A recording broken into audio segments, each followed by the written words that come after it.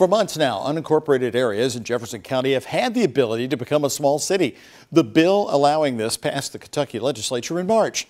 Now, one big East End subdivision has started looking into what that would actually mean for them.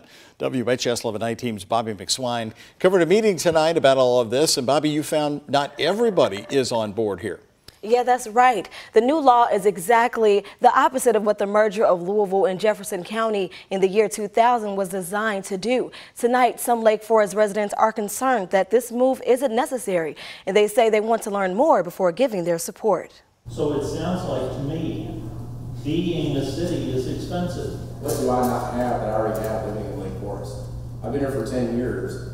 I have everything I could possibly want. Homeowners in Lake Forest raising concerns during a meeting to discuss what becoming a small city could look like for the subdivision. House Bill 314, which passed in March, would allow it to happen if 66% of residents want it. It's a step up from 20 years ago when Jefferson County and Louisville merged. Politicians, including bill sponsor Representative Jason Nemes, speaking at the meeting. I'm a Louisvillian, and I support merger.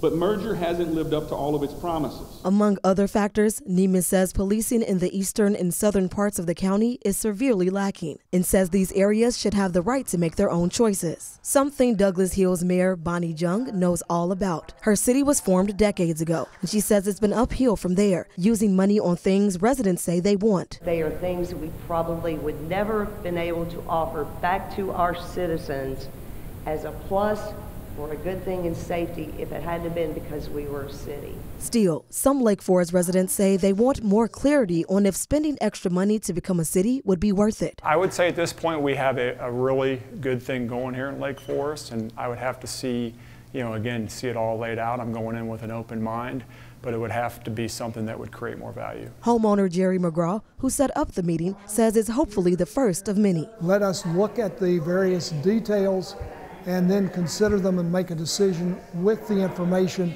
not based upon emotional appeal at this point. And McGraw says he hopes to host monthly meetings about the topic. Residents tonight voiced they want to hear more from people who oppose the bill and can speak to the cons of becoming a city. And a big story out of Lake Forest recently is a dispute about a concrete plant planned nearby. But becoming a city wouldn't give them power to stop it because it's not on Lake Forest property. I'm live in the studio. Bobby McSwine for the WHAS 11 night team on your side.